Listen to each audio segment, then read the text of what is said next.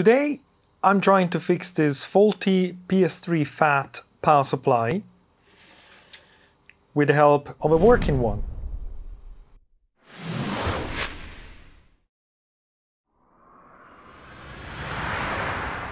Hello the internet and welcome to my channel.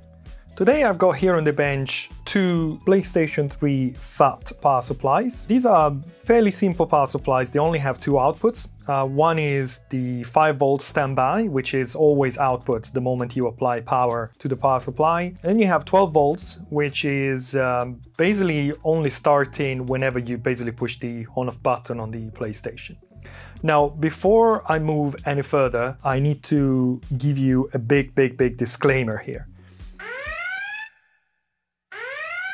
Switch mode power supplies are incredibly dangerous, so please do not work on a switch mode power supply or any power supplies in general if you don't know what you're doing. I would say don't work on switch mode power supplies at all. It's really not worth. Do I know what I'm doing? I'm not sure, but I take my responsibility. I'm being extremely careful while working on power supplies. I have an isolation transformer and I'm taking all the possible precautions. There are lethal voltages higher than mains voltages inside a switching mode power supply. So please do not work on a switching mode power supplies. If you ever decided to do it, it is done at your own risk. That being said, let's move on. You can see I put a little tape here. That's the faulty power supplies. That's the good power supply. Now, as I said, these power supplies, they will output 5 volts as soon as there's power basically applied. This is the header going to the PlayStation. By shorting pin number 1 and 5, basically the power supply, the rest of the power supply switches on, and then you have 12 volts output, which basically powers up the CPU, GPU, all the big components on a PlayStation 3. The faulty power supply will power 5 volts. When I try to switch it on, I can hear a click, but there's no 12 volt outputs. First thing I want to do with you, I want to show you how this works and what's the behavior of the faulty power supply. This is the working power supply. The way it is connected to mains voltage here, which is currently not plugged in. Through these 4mm banana connectors, I have the 12 volts output, which is going to my multimeter, which is set to DC voltage. As I said, the moment I apply mains voltage to this board, I will have 5 volts DC on this wide connector. By shorting pin number 1 with pin number 5, which I'm gonna do with this little temporary rocket switch here, actually it's a push button, I will basically activate the 12 volt output and you will see 12 volts on the multimeter. I'm giving it power in a second, so 3, 2, 1, go. So we got power to the power supply, but it's switched off. So if I switch it on now, you will hear a click and you should see 12 volts on the multimeter. And off.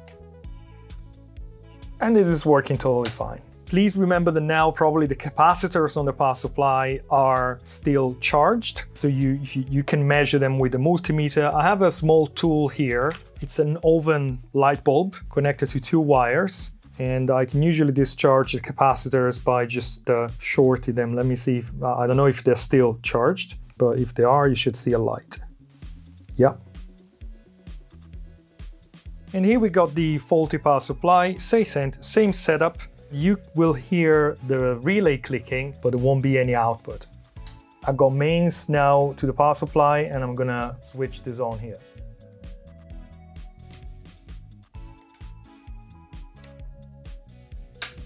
You can see that there is a little something happening, but not really, not 12 volts. Now, I'm not an expert on switching mode power supplies, but I think I know just the basics. So usually what happens is you have main voltage coming in through this connector.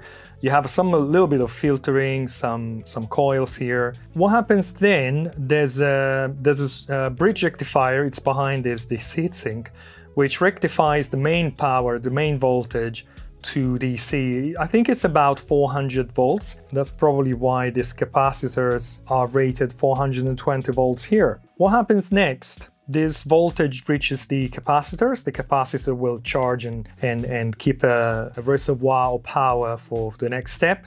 The next step is basically the switching you find some transistors here, and I believe these are MOSFET transistors. The way they work is there's a switching controller chip somewhere on the board. The chip is basically sending a switched signal, a square wave. These transistors basically switch the power coming from the capacitor's bank through this transformer.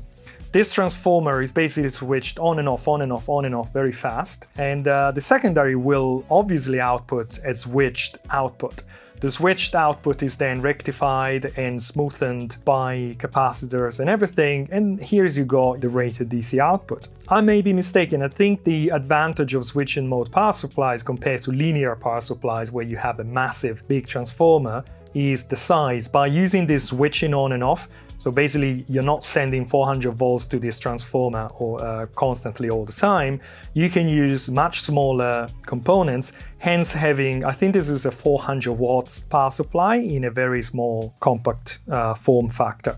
What I've shown you here, that's for the 12 volts. For the 5 volt standby, I believe that this integrated circuit here is actually the 5 volt standby chip. The way it works, believe it or not, I think this is getting either main voltage or the rectified 400 volts directly into this chip. It feels a bit weird, but it's how it works. And this is basically an integrated controller, switching controller, which I believe it's using in this case. I don't have schematics, so I'm totally guessing here. I think this is the 5 volt transformer. So again, same principle, but all the transistors, all the MOSFETs and the controller are integrated into this chip here, which is controlling this power supply, which eventually delivers the 5 volts out of this connector.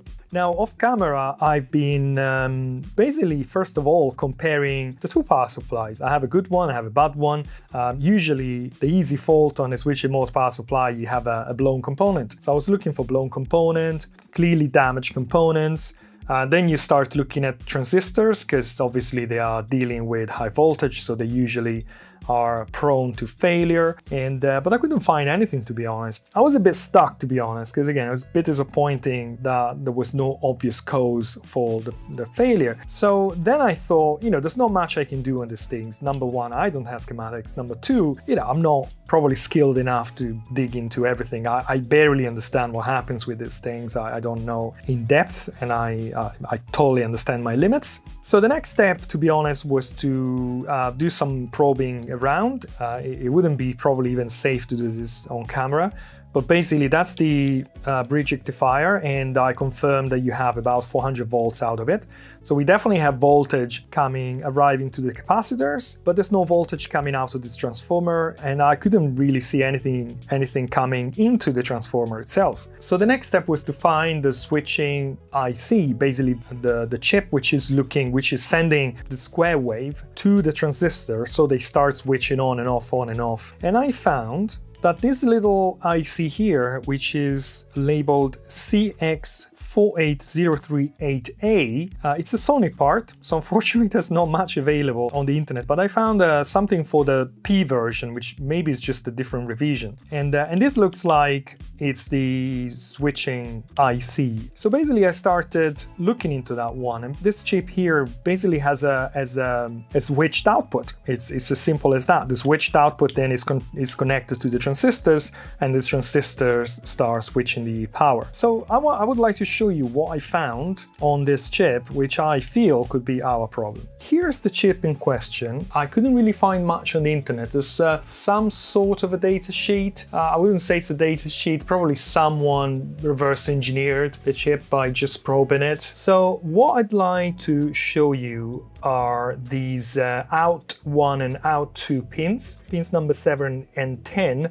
This is where the basically output, which is the switched signal, how's it called? The square wave is basically output from the chip and is going to the transistors. So let me plug something on pin number 7, should be this one. Now, you may notice that I'm not using a standard oscilloscope probe on this one. I'm using this Mixig DP113. This is a differential probe. The problem with probing power supplies is when you're using a standard oscilloscope probe, the ground lead is actually connected to ground, to mains ground. The problem with power supplies like this is usually ground could actually, well, the negative of a circuit could actually be at a potential, could actually be shorting several hundreds volts to ground, destroying your oscilloscope potentially, most likely maybe hurting yourself or most likely damaging the switching mode power supply. So it's really not good to use one of these probes on this power supply. To turn an oscilloscope into basically a multimeter where, you know, it doesn't really matter where you put the negative lead, you need a differential probe. The differential probe is basically measuring the difference between the two conductors. So it doesn't really matter, you can plug them wherever you want. The oscilloscope will always showing the difference between the two cables regardless of where they're connected. These differential probes usually go up to several thousands volts. Yeah, the maximum input is 1300 volts. So let me plug my black probe to what I found is the ground reference for the circuit, and I'll plug the red one onto my little clip here, and I'll make sure with the microscope that nothing is being shorted. These flexible leads are pretty good. Now I'm going to plug the mains connector on it, which is not live at the moment. Now we got the switch here to switch it on. Now the oscilloscope is set to probe 50x. My differential probe is set to 50x. Let me give power to the power supply and see what happens. All right, so we've got power now, and if I switch it on, there we go, we have our signal. As you can see, I have a very nice square wave. And if you look at the top right, it's at 345,000 hertz, 345 kilohertz. So that's my output of my switching chip, the controller chip. This is what I'm expecting from a working power supply. Now let's check output 2. There you go, that one. Give power to the power supply and then switch on. 3, 2, 1, go. And here we go, we have the same 345 kilohertz on output 2. The amplitude of the signal is about 19 volts, and I can tell you that the chip itself has 19 volts as an input, so that makes totally sense. Now let's move to the bad power supply and let's see whether we have a switching output. I'm back to the bad power supply, the faulty power supply, and I've connected my probe exactly as before on pin 7, which is one of the outputs. So I got probe connected to pin 7, the negative is on my, let's call it ground, I've got mains in, my switch is connected there, you can't see it, but it's here. Let's switch to the oscilloscope and let's see what we have. Okay, got power now and switch it on. As you can see, there is nothing. Actually, you can see something happening, but not much. Now, if I put it in roll mode, I think you can see something here. You see there's an attempt of switching. I can put it in single mode, you can see it. There you go. You can see it's actually trying to switch, but somehow it's stopping. Okay, let's check the other output and let's see if the other output is doing exactly the same. So mains is in, everything is connected. Let's try on output 2.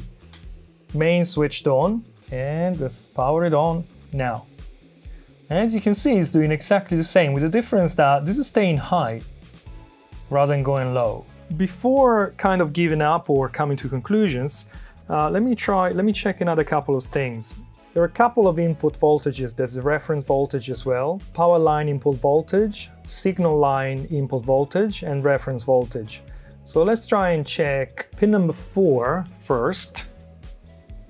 If I remember right, this is going to be 19 volts. Power on now. There we go, 19.2, which, if you remember right, is the switching wave amplitude, basically. So we do have this input. Now the other input is gonna be this one, VC, power line input voltage, and power. And we have the same 19 point something volts. Perfect. And finally, I'd like to check, there's something that says, there's a reference voltage. Yeah, VREF. VREF is pin number 11 here. Let's check that one. Okay, so I'm expecting 5 volts. Go mains in and on. There we go, 5.06. So this is good as well. Now, I don't want to make this video too boring. I have been through all the pins and I've been comparing the good one with the bad one. And the most important part is the faulty one. There's no switch in output. So I thought, well, maybe the chip is getting back some signals, some overload signals, some over voltage, and that's why it starts switching, but then it stops. But to be honest, I've been through all these pins, and honestly, I can't find a difference. There is this thing OVP, I guess it's an over voltage, maybe something. The bottom line is they're all the same. Everything is exactly the same. I don't see anything changing between the good one and the bad one. The bad one just doesn't output anything. So honestly, I'm tempted to just replace this chip because it feels faulty to me. Again, from my limited point of view, my limited experience, I don't see a feedback or something which is stopping the power supply from working. Finally, I would like to check the optocouplers. Now, what are the optocouplers? On a switch-in mode power supply, you will have 2 sections. There's a primary section, which is this top one, and the secondary section, which is the bottom one. You see there's this white line that divides the 2 sections, the primary and the secondary. What's the difference? The primary section is where the mains voltage in, the dangerous voltages are, the rectified mains power, which becomes 400 volts. The secondary section is basically where you have your low voltage rails, in this case 5 volts and 12 volts. Now you can see here the same line is going through the board and is going under this transformer, under these 3 components here, then it's going under or in between capacitor, another little transformer, which is the 5 volt transformer, and 2 more of these components here. Now, to keep a power supply like this safe, you don't want to have any type of electrical connection between the primary and the secondary. Reason is, anything can happen, and you definitely don't want to have mains voltage or even more or even higher, like rectified DC 400 volts coming out of your low voltage connectors to your computer, to your PlayStation, to your mobile. In order to avoid this kind of fault, there are only a number of selected components which can be in between the 2 sections. Number 1 is transformers. Transformers, when they're properly designed, they really can't fail. They can become an open circuit. Even if the primary shorts, it doesn't pass the voltage to the secondary. It will burn the board, it will trip your breaker or your RCD, but it will not pass mains voltage to the secondary. So that's why you have 2 transformers here. Now, this is a capacitor, but it is an X1, Y1 rated capacitor. This is rated up to, I think it's about 5,000 or even 8,000 volts. So that's kind of designed to be across the primary and the secondary. Now, the problem is you need to have some kind of dialogue in between the secondary section and the primary section. More specifically, the switching chip needs to know how the voltage is doing to basically regulate it. So for example, when you turn on your PlayStation, there's a sudden load on the 12 volts rail, and probably the switching chip will need to increase the duty cycle of the switching. That will maintain the 12 volts to 12 volts, otherwise, I don't know, I'm just guessing, the voltage may drop to 11.5, which is really not acceptable for a computer. Now, how do we tell the switching IC that it's time to increase the duty cycle of the switching poles because the voltage is dropping? Again, we can't have any physical connection between primary and secondary, so we need to find another way. And this is where these components are coming to play. These are optocouplers. Optocouplers, as you can see, they have 2 legs on one side and 2 legs on the other one. But wait a minute, we just said we can't have an electrical connection between the 2 sides because it's too dangerous. Well, there isn't. These 4 legs, the 2 on the left and the 2 on the right, they're not actually electrically connected. So how do they transfer signals one side to the other? Well, with light.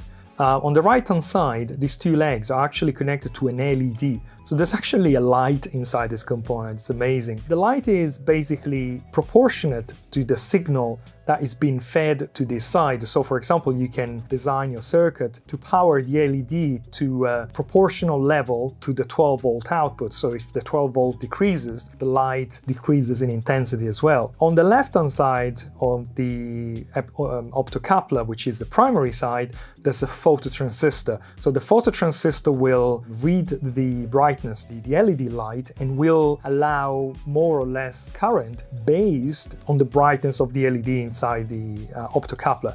This should be for the 5 volts rails. I don't need them right now, but these three, they're actually for the 12 volts. There's a label at the back. I'm not, I'm not guessing this. Basically, the first one here, the first one on top, is called, it's for the regulation. So that basically is sending a feedback to the switching chip to make sure the 12 volts actually stays 12 volts all the time, regardless of the load connected. The second one is the protection, is the overload, or actually over voltage. So if the voltage goes over, I think on this model is about 14 volts, it will send a signal to the switching IC, and it will just stop the circuit immediately. The third one, it's quite interesting, is the on-off. As I said, this power supply will output 5 volts as soon as it's powered, but it won't power 12 volts unless pin 1 and 5 of this connector are shorted. Now, how do you pass this signal, which, as you can see, it's on the secondary side, to the primary? Through an optocoupler. It's the same thing. So the optocoupler will just pass this signal from the secondary to the primary. So what I'd like to do now is to check with you the output of these optocouplers. The reason is, as you can see now, the third one is on and off, and we know it works, to be honest, because I can hear that the circuit is trying to power up. But as you notice, the regulation and the overload, they actually have the potential to stop the switching IC from working. So let's go ahead, let's check together the behavior of these three optocouplers, and we'll compare it with a good one. Here is my setup. I am currently connected to the first optocoupler. That's the on-off one, so that should do something when I'm switching the unit on and off, which I'm going to do through this button. This is set to voltage, so we see that whether there's a voltage drop across that optotransistor, which is the output of the optocoupler, and let's see what happens. I'm giving power to the power supply now. So we got 25 volts DC coming out of it, and if I switch it on, it goes to 0. If I switch it off, it goes back to 25 volts. So, you know, that's the behavior. And I compared this with the good power supply, and it's exactly the same. So let's move on to the next one, which is the over voltage protection.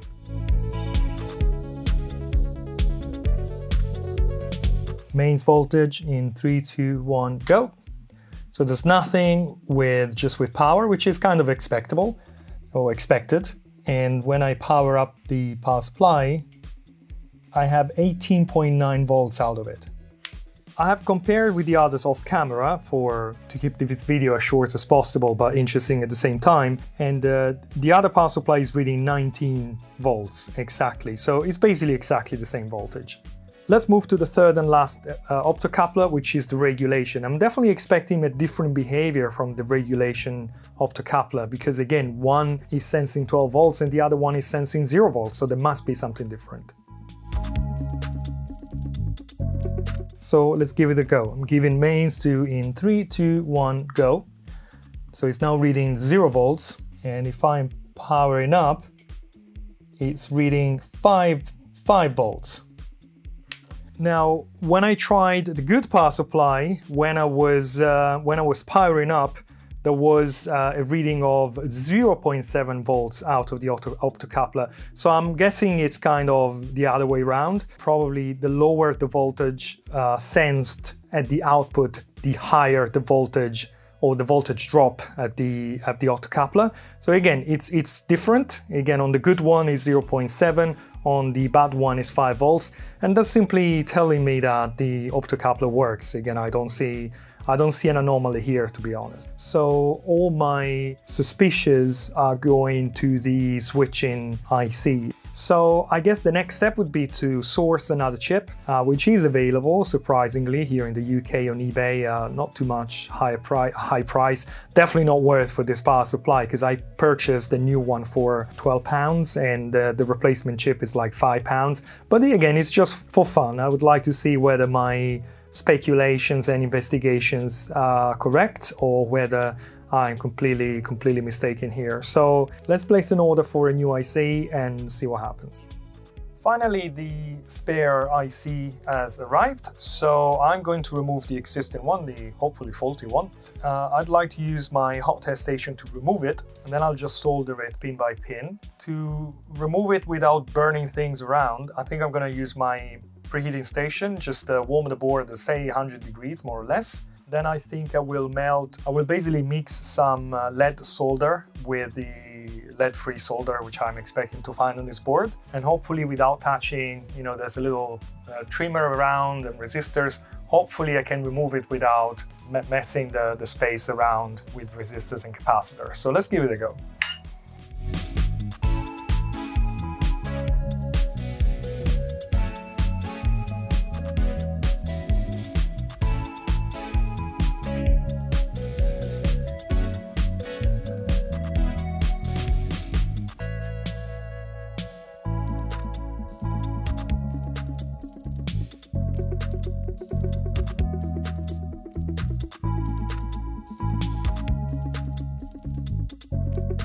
Okay, that worked. I'm sorry I couldn't keep the microscope on top. It's just too close to the board. I don't have angled nozzles, and I still haven't received my 0.75 Barlow lens that hopefully will allow me to work a bit better with the hot test station or larger tools. But it worked. Next thing I want to do, I want to remove the solder, clean the pads.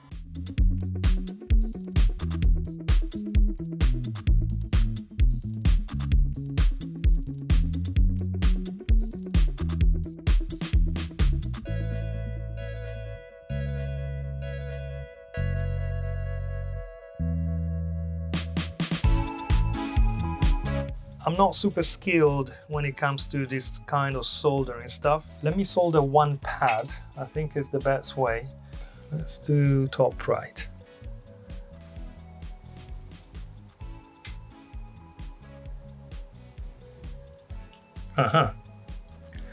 Okay, this goes here. Let's place the chip roughly where it has to be. Let's add a little bit of flux. And then the idea is, not easily, because again, I've got too many things in the way, is to align this thing. And I'm assuming that if I looked at the microscope rather than, it's not easy at all.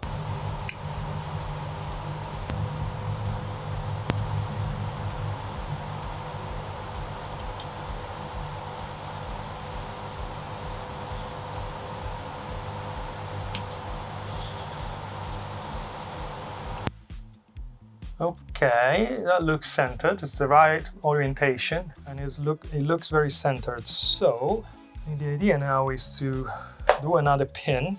Let's add a little bit of flux. Ah, no, why?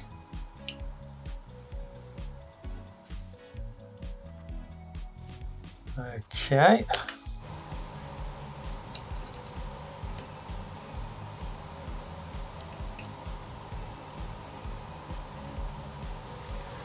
Right, let me holding it down and try and melt what's there. I'm using my left hand, which shakes even more than my right hand, and I have components in the way. Oh my gosh, this is never gonna work.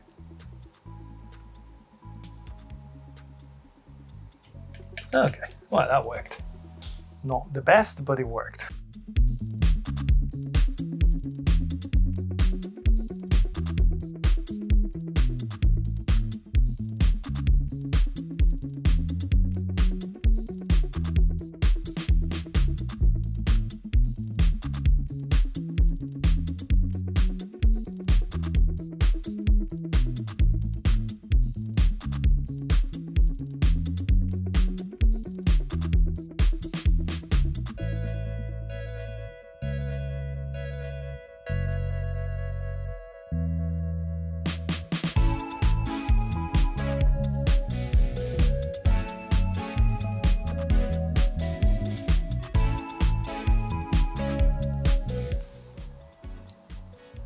Okay, not bad. It's a bit overexposed there. Unfortunately, when I'm connected via USB, I don't have control to the exposure. Shall we fix this one? So, as much as they are connected, I'm not sure I like them.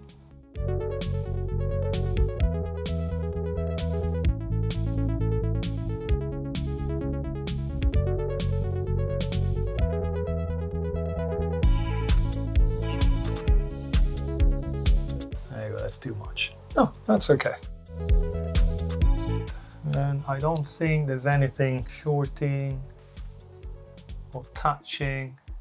Honestly, I've had this microscope for just a few weeks now, and I'm wondering how did I do before without it.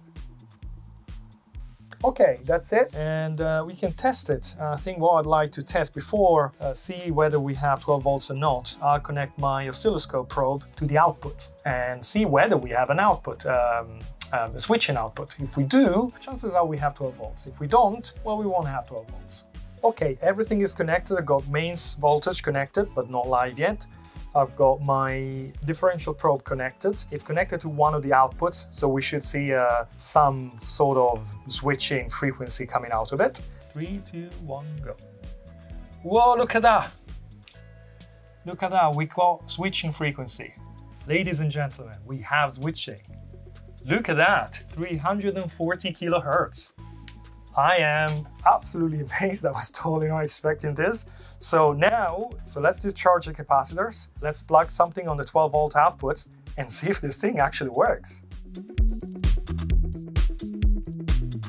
I'm ready to give it mains voltage. 3, 2, 1, go. We got mains voltage at the power supply. And now I'm ready to activate 12 volts if it works. 3, 2, 1, go. Yes, it works! 12 volts, look at that! This is amazing. Honestly, I wasn't expecting this power supply to work. It's like I must have probably missed something on the IC, and there must have been something which I didn't measure, I didn't see. No, it was actually the IC. Absolutely amazing, 12 volts. I have a problem. I don't have a PlayStation FAT, well, I don't have a working PlayStation FAT to test this power supply. Now, the only thing I can do before ending this video is I've plugged in an 8 ohms resistor. This is a 100 watts 8 ohm resistor. According to Ohm's law, which I don't know by heart, I have an app for that. 12 volts with an 8 ohm resistor. Basically, the resistor is going to dissipate 18 watts. And what I want to do is to plug the oscilloscope as well and take a look at that 12 volts, make sure it looks okay. 3, 2, 1, go. No, it's all good. My oscilloscope is reading 12.2 RMS, and as you can see, the reading is very clean. And I think this is the end of the video. Again, unfortunately, I can't really test this on a PlayStation, but I will hopefully in the future if I fix my PlayStation. But for now, all I can do, to be honest, is just put the good sticker. I hope you enjoy the process as well, and again, feel really happy that you have that positive vibe when you actually fix something, not just by throwing components or something, but you actually look into things and you try and find out what the problem is. So this is the end of the video. Thank you for watching. I hope you enjoyed it. You have a great day, and I hope to see you again soon on my channel.